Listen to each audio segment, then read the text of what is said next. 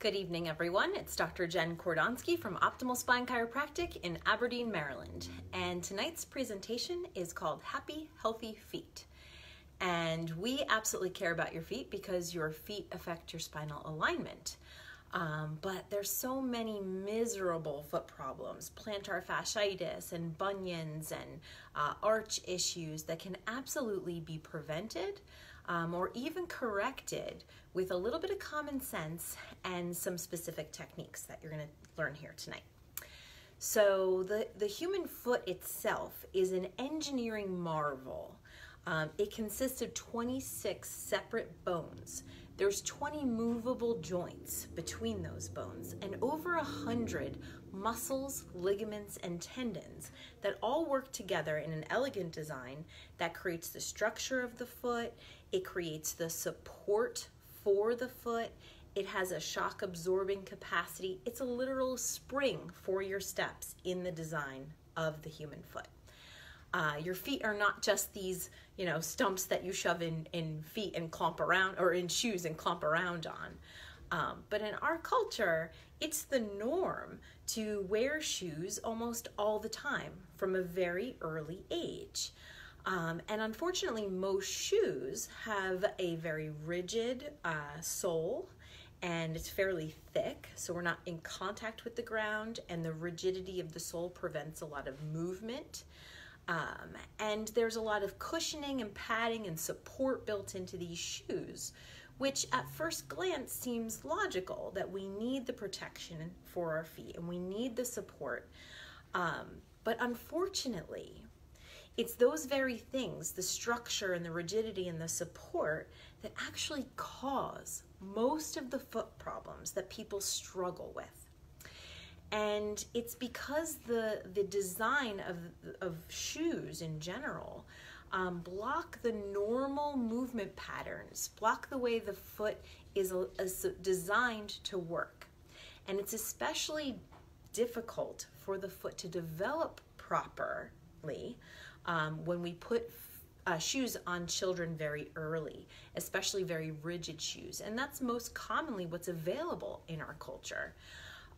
So when the arches don't develop properly, the muscles don't develop properly by actually moving and being stressed, then of course that can lead to problems later in life. But joints of the foot, all those 20 joints that are supposed to give and move, if they're being held rigid in a shoe, then they're going to become less and less and less able to move, like a hinge rusting shut, like we talk about with the spinal movement all the time. Unfortunately, when we're in a shoe, the shoe is absorbing all the impact for us. It's cushioning us. It's allowing you to walk with abnormal biomechanics, and it's not causing you to use the muscles in your feet. So our bodies are use it or lose it.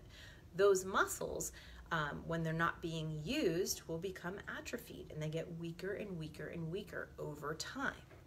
Ultimately, the arches stop working, that inner spring of the foot stops working, and the end result is that we have bunions and plantar fasciitis and foot pain and all the issues. And the solution that we're offered for those problems is more support, more orthotics, more specific types of shoes, and more cushioning.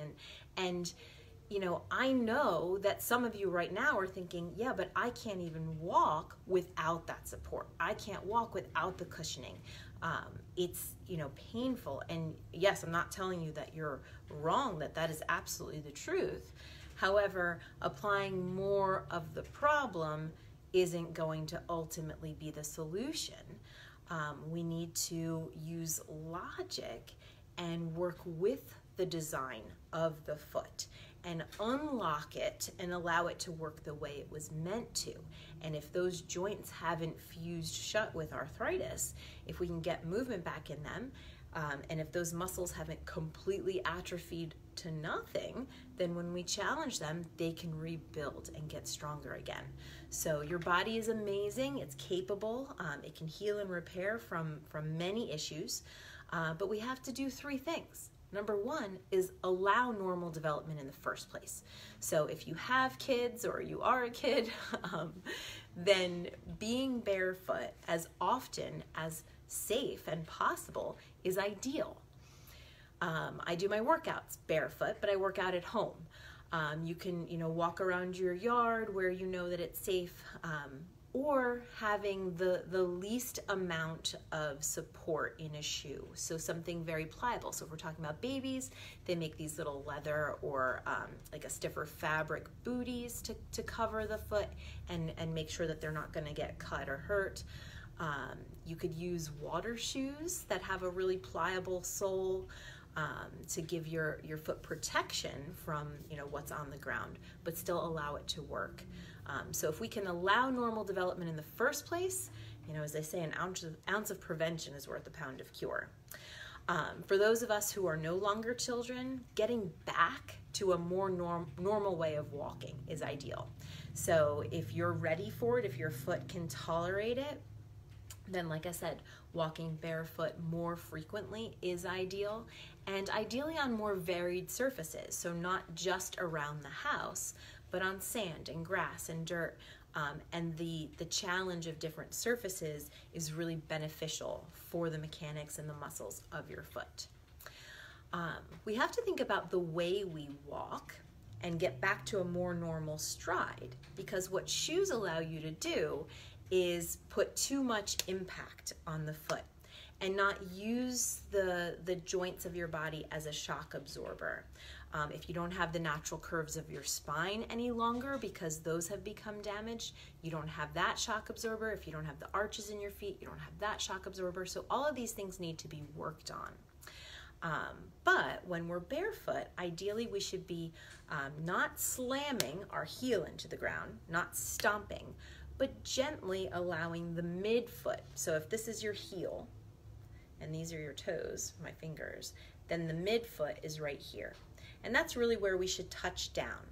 And the outer portion of your foot should make contact, where the arch is, shouldn't really touch the ground, but you land on the midfoot and the outer portion kind of takes your weight in this kind of rolling fashion. But really all you need to think about is don't slam, don't bang the heel down, come down on the middle part of the foot. And I want you to take a look in a full-length mirror. Just stand there in your bare feet and notice what your ankles naturally do. A lot of people's ankles will turn in or roll out, and you can train those muscles to hold the ankles more straight. So play around with that. Watch yourself in the mirror. And then yes, you're gonna have to think about it a little bit, but try to notice the way you're walking and try to correct a little bit, and those muscles will get stronger. This is, especially if you do yoga barefoot, think about your position of your foot. If you do your workouts barefoot, think about that and build the balance and stability. When you're looking in the mirror, ideally your toes should be pointing straight ahead. Maybe a slight flare out, but not too much, and it should be fairly symmetrical. So that could be an indicator of a spinal misalignment, a hip misalignment. If one is pointing out, that's one of the things we look for on an initial assessment.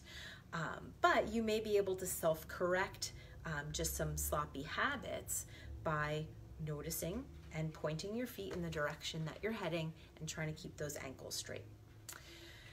Third thing we need to do is correct the damage, correct the mechanics of your feet. Of course, you're going to need a chiropractor to correct the mechanics of your pelvis, possibly your knees, your spine, and all of that plays into this. But you personally can work on the mechanics and the joints of your feet. Just a few minutes a day and 2 or so weeks can actually correct a lot of the painful, uncomfortable issues that you're struggling with and causing you to have to buy special shoes or, worst case scenario, end up using medications or have surgeries to deal with these issues. Many times they can be self-corrected, but we have to have the spine in alignment, the hips in alignment, and then you can do some work specifically to release the joints of the foot. And once those joints start moving, if we can start challenging them, then they're going to start working properly again. The muscles can rebuild. So this class is really short because what I'm going to do is prepare a separate video for you so that you can follow along. If this is something you need to do to work on any issues with your feet, then you're going to have to do these exercises every day, just a couple of minutes, but I'm going to make a separate video so you can follow along with those exercises. I do want you to request a note sheet so you'll have something written to follow along with as well. And I want everyone here to make sure you leave your name or a comment so that we know that you attended the class. And please, I can't encourage you enough to share this message. Someone you know is struggling with an issue, or someone you know could potentially prevent an issue just by learning this information that we shared here tonight. So please pass it along and look out for the informational or the follow along instructional video for the exercises that need to be done so that you too can have happy, healthy feet. And next time you see me barefoot in the office, don't think I'm crazy. And have a very good night.